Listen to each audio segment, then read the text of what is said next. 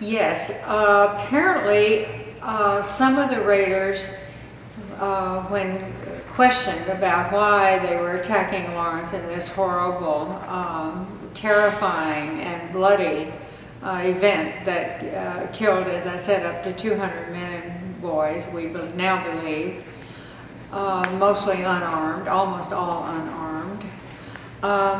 Some of the raiders said, well, this is revenge for what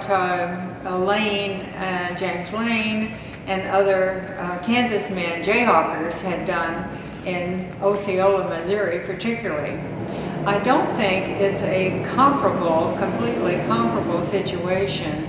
It is true that after the outbreak of the Civil War, early in the war, Lane did lead a group of men into Osceola where there were Confederate soldiers, and he did burn the town.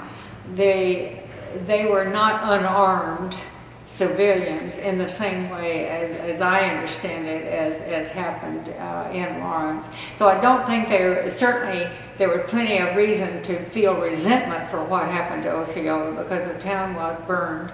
The courthouse records were saved and eventually returned to the courthouse there, but certainly Osceola suffered a great deal, and some men were killed, but nothing on the scale of what happened in the 4 hours here in Lawrence.